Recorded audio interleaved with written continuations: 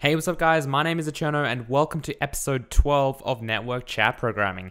So today we're going to more or less talk about receiving data, okay? Not sending, receiving data. Now, the way that this works is see, the thing is, I feel like I should do an in-depth episode that really explains things like ports and everything too, because I know that a lot of you guys aren't networking pros, and it does certainly help to know what a port is, what an address is, how, what sockets are and how that stuff interacts. But for the sake of time, I'm going to kind of skip over a lot of this stuff.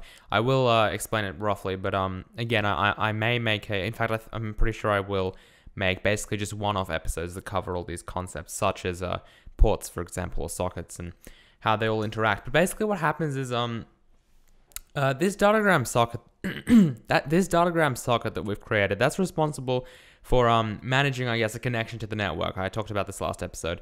But you can see over here in the constructor, we've left it blank, and that's absolutely fine, by the way. What this will do is, if we actually mouse over, we'll see the nice Java doc here. It will say, it tells us that it constructs a datagram socket and binds it to any available port on the local host machine. Now, the reason I've left it as that is because occasionally what will happen is essentially what will happen is ports might not be available. So in other words, on your computer, the port 25,560 might not be available, but it will be on mine because you might be running an application, or you've written your own application that uses that port. So it's advisable to not do that. But then again, we are if we go back to this login .java and we actually take a look at what it looks like in the GUI side. I probably should just open the application. Would have been faster than this passing thing. Sorry, my Mac isn't very fast. It's a MacBook Pro from 2010, so give it a break. Okay, so we've got this port, right? And that's there for a reason, right? I'm surprised actually no one pointed this out. So what we do is when we actually do hit the login button, what we do is we grab the port here and we pass it on to the login method here, which in turn actually launches a new client with port as a parameter. We're not doing anything with that parameter at the moment. We're passing it into this connect thing over here, but we're not actually using it here. So let's just put it into the parameter here. And what this will do is this will actually construct us a datagram socket based on that port. So instead of being any available port, it's going to be that specific port, okay? And that helps us a lot. So now let's talk about how receiving works, okay? Because that's, to say the least, that's not the easiest thing to talk about. But I think sending is actually a lot easier than receiving, to be honest. But regardless, we're going to do receiving first. So we'll make it private because we don't need to make it public. Private string receive. Whoops. Okay, and it's not going to take any parameters, but it is going to return a string, and the string will be the thing that we receive. So I'm doing receiving first and not sending. And the reason I'm doing that is because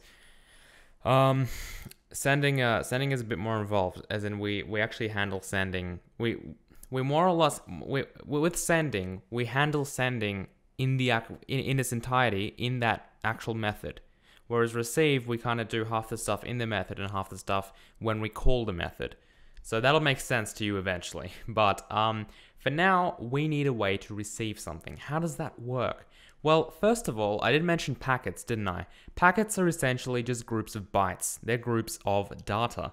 Now, to receive this data, this packet, using the datagram socket here, we actually need to make an object called a DatagramPacket, okay? So DatagramPacket, we'll just call it packet. Oops.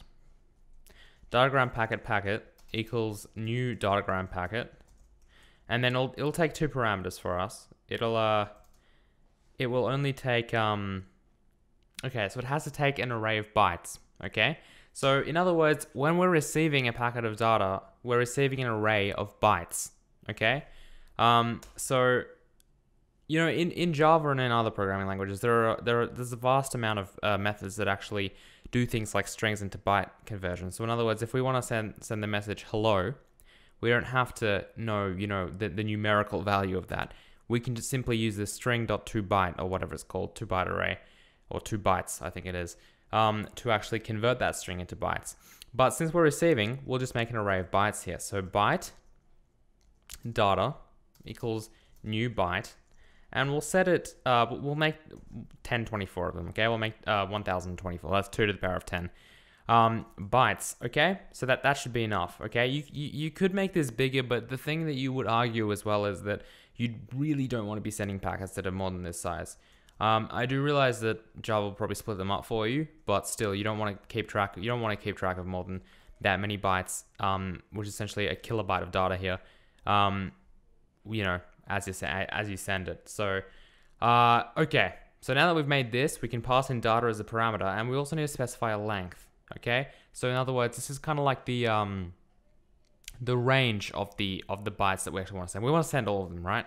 So, receive, sorry. We want to receive the entire, we basically want to fill the entire array with data here. So we'll just type in data.length. Okay, cool. So let's import this. If we just hover our mouse over here, Eclipse will do that for us. So it's located in java.net.DatagramPacket. And there we go, no errors, awesome. So now that we've got that, we actually need to receive this data somehow, okay? This isn't receiving data. What this has done is it's created a packet. This packet is currently empty. We need to fill it with data. We can do that by calling socket, which is our datagram socket, which remember is our actual connection to the network, socket.receive, and then we actually need to dump the data somewhere. So we put it into our packet, okay? Awesome. So assuming that this does actually receive something, we get a packet of data away from this. So we need to try and catch this because it does throw an IO exception, as you would imagine, because it is to do with input output. Let's support that. Hang on a minute. Yeah, cool. So we'll I guess we'll be nice and put the stack trace. Okay, cool. So now that we've done that, we've essentially got this packet of data now. But what we kind of want to put it into is a string format, right? Because we're returning a string. So we'll make a brand new string here, and we'll call it message because, we will be receiving messages. That's the entire point of this application. And we'll make it equal to new string, okay? Packet.getData, and that's it, okay? So it's just new string packet.getData. Very, very simple. So what packet.getData will do is essentially, as you can see, return an array of bytes. So what we've done is we've created an array of bytes, okay? Think of it as we've just created a bunch of data, okay? 1 kilobyte of data here. We've made a packet to store that data, okay? We've listened and we've received a packet from the network. And remember, this will actually hang the program. This is the other important thing.